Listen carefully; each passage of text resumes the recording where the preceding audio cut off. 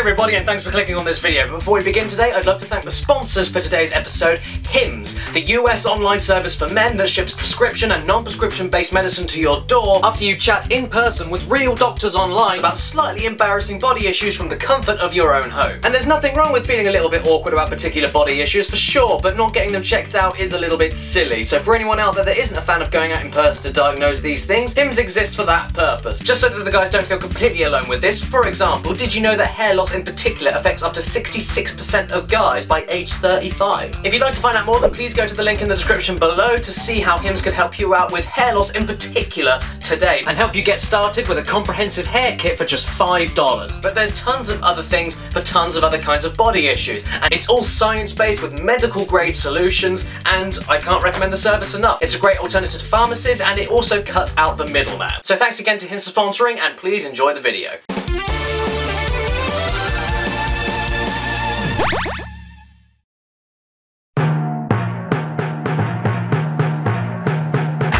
Jim of Caddicarus, watch out for that shitty game. Wait, excuse me? That actually really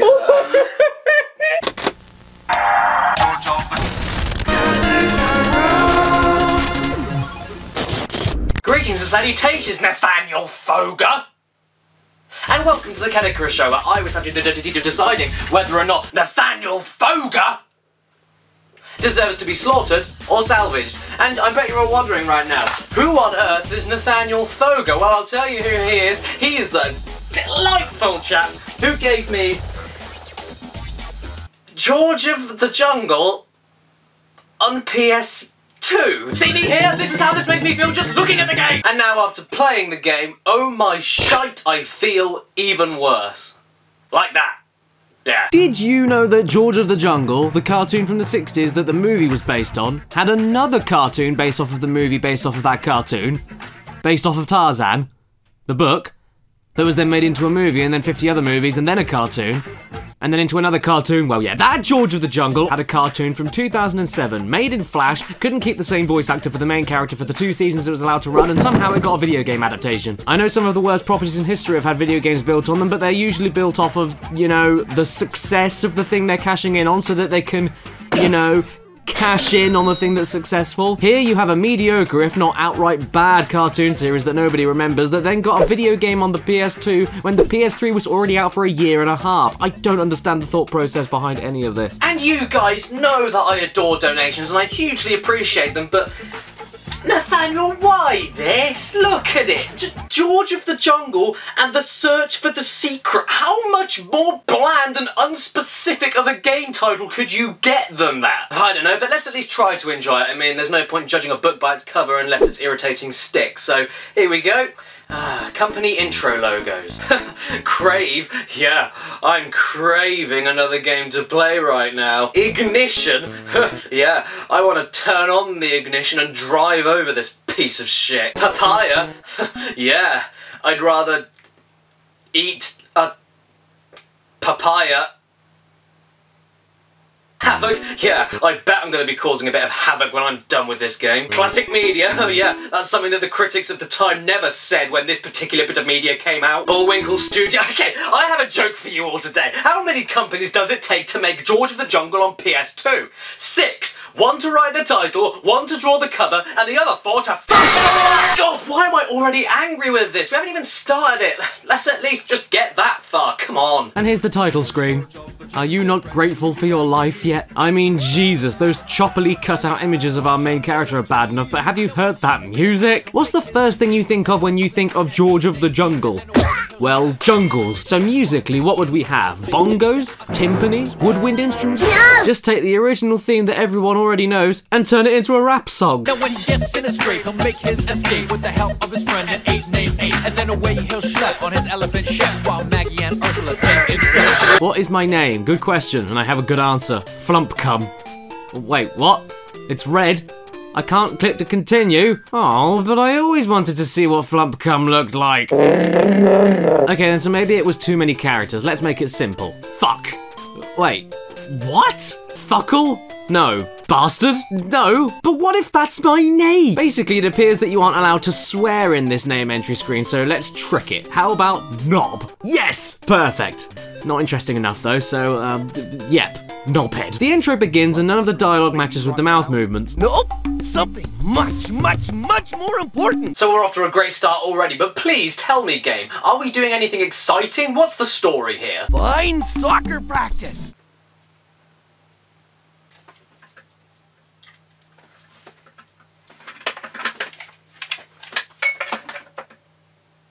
Oh. Football?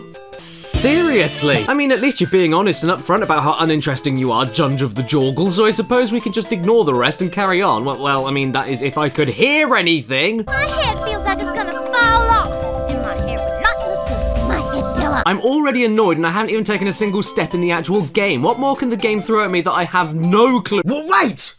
What the fuck is that sack? Now we're in Ratatouille? Wait, what? You're a chef? In the jungle? What the hell is going on? I've been working on a cure for the common cold that will make the girls better. I'll be very rich. I never thought George of the Jungle would make me uncomfortable, but it just did.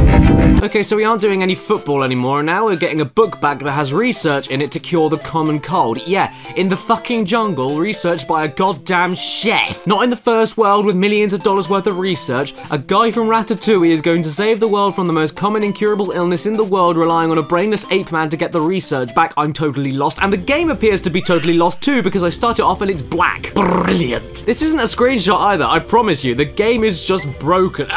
See? Look, I got something. Something. Well, obviously the game doesn't want me to play, so I'm offline. Okay, not really. It's a donation game. I am very grateful. Let's give it another shot. Come on. George of the Jungle and his trusted friend, an ape named Ape, are on their way to an important jungle mission. I can't skip. What's It's the not important skipping. I mission this can't. time, George? Skip it. You're Saving shitting baby me. I can't crocodiles from skip being it. Every button isn't working. Why would you force anyone to sit through this more than once? My head pillow. I also just realised that the subtitle for this game is indeed The Search for the Secret, but we're actually looking for a research book. Not exactly a secret, is it? So I think the game should have been renamed to George of the Jungle and The Search for the Thing that we know exactly what it is. So the game starts and decides to work, finally, and holy shit, this game came out in 2008. Okay, so it isn't the absolute worst thing I've ever seen, but there's a big issue here I'm sure you can all see. The European PS1 and PS2 didn't run their games as smooth as the NTSC counterparts because of our TVs being stupid with the hertz count. So the fact this doesn't run at a smoother frame rate than what it should be on my PS2 makes the game look a hell of a lot worse than it actually is. If you think this is me deliberately tampering with the speed of the game or anything, nope. Check out any other YouTube video and you can see. This is how slow the game goes. So in the PAL version, it's 10 times worse having a game this slow run this choppily. It's more unresponsive than my granny, and she's dead. There's no good music either, and instead a constant screeching of something in the background to keep you company.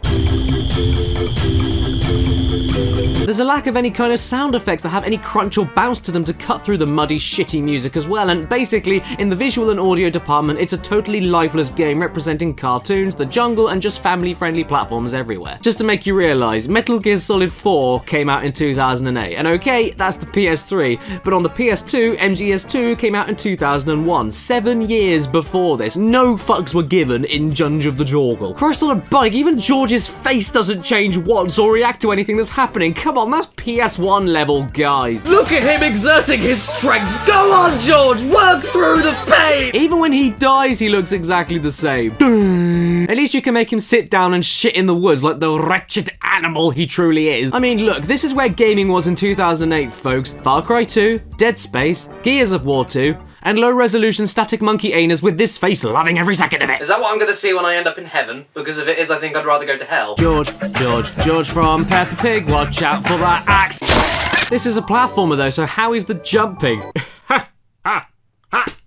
It's fucking atrocious! It's unresponsive enough as it is with the stupid frame rate, but aside from that, the double jump barely works when it needs to. You'll miss inputs countless amounts of times to the point of you just inputting the double jump immediately after the regular jump just to make sure that you do it. The problem with that being that the jump isn't as good or as long as it could be, so what's even the point of doing it that way? Swinging on vines has absolutely no momentum as well, just double jump off of them and hope for the best. And wall jumping, God, sometimes it works fine, but most of the time it just doesn't. Look, it just doesn't. Why doesn't it? I don't know, it's Judge of the Jorgle. Combat!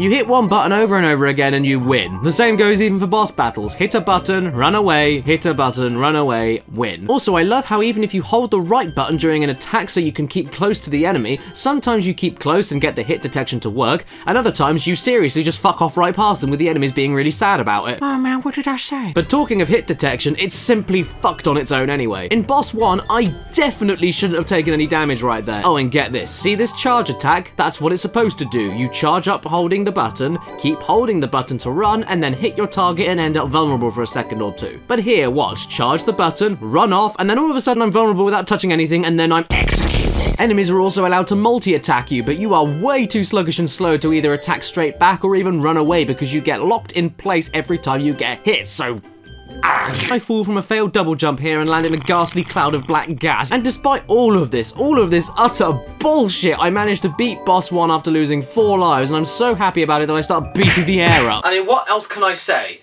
about George of the Jungle on PS2? Does anything improve in a game called George of the Jungle for the PS2? Isn't that already kind of a redundant question? How is one supposed to deal with an enemy running 5 times as fast as you and already attacking when you cannot physically move or attack in time? I don't know, and Junge of the fucking Jorgle doesn't know either. Charge run into the trees with imprints on them for special rewards to fall down. Great!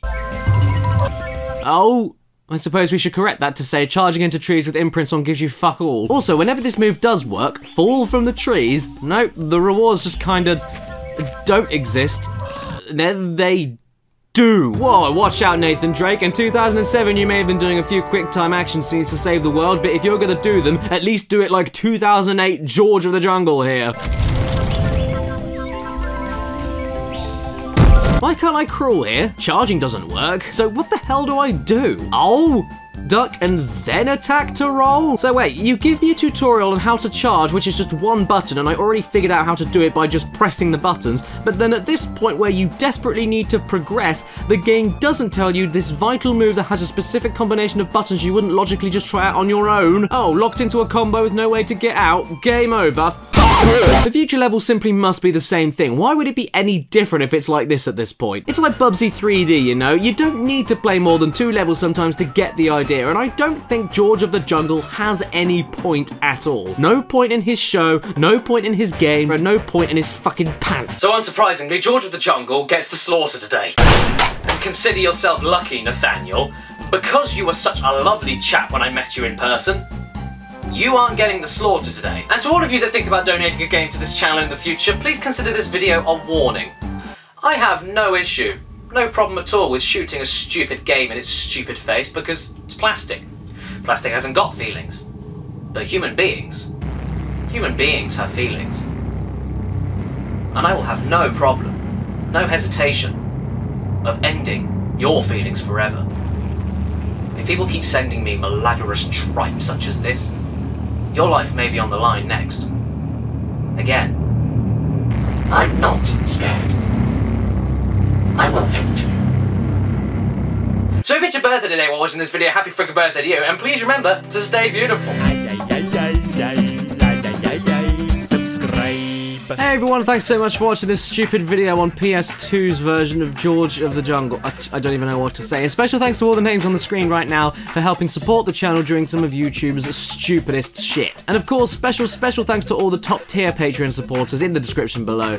Omar Matu, Basil, Patrick Ferguson, Andy Ellis, Robert Alamsha, I Have a Portal Gun, Gamer Man, Thomas Olsen, Mills Kahai, Alicia Knightley, Super Spyro Fan 2010, Daniel Leon, Jane Ives, Carsten, Mitchell Reed, Tiago Pereira, A.D. Thornton-Smith, Oblivion Rising, Noxious, Ellen Rilpley, Kirsten B, QB, Nathan Young, and Nicole Ganara. Thank you so much, every single one of you.